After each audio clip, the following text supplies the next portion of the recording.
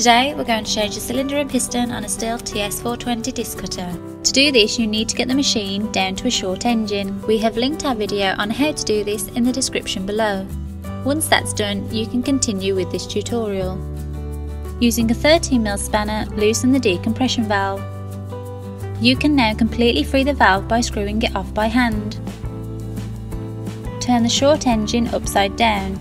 Remove the 4 screws based in the crankcase to detach the cylinder from the machine using a Torx spanner. When doing this, take note of which way the cylinder is facing, as this will have to be placed back in the same way. This will then reveal the cylinder gasket. Remove the gasket by hand. As you're taking it off, make a note of how the gasket is placed. Once the gasket is off, use a pair of pliers and remove the spring which sits inside the piston.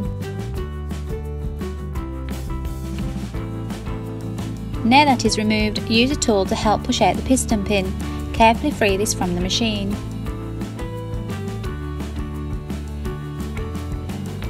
Then, finally remove the needle bearing which sits within the crank. Make sure you don't lose these components. Before fitting the piston, it's good practice to lubricate the crank with some oil. This can help the machine run smoother.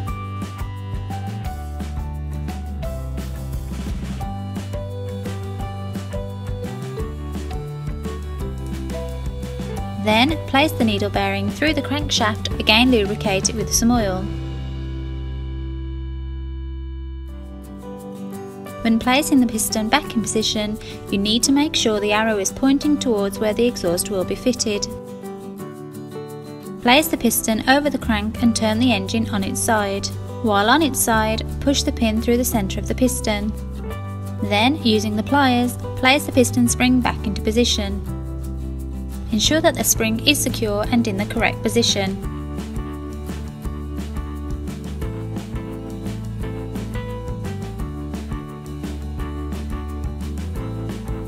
Now place the new cylinder gasket in position. Once in position, you are ready to put your new cylinder on the machine. However, before doing this, you must ensure the gaps in both of the piston rings are centered around the marks on the piston. As a tip, use some oil to lubricate the piston before placing the cylinder over it. Make sure the piston rings are in the correct position.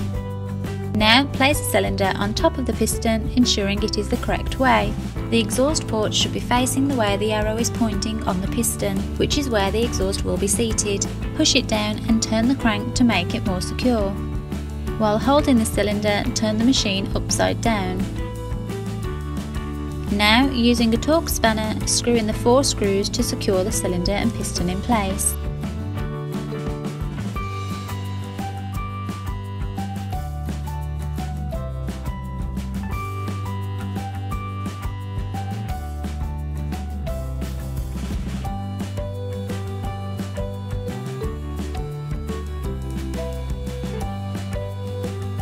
Make sure it's secure.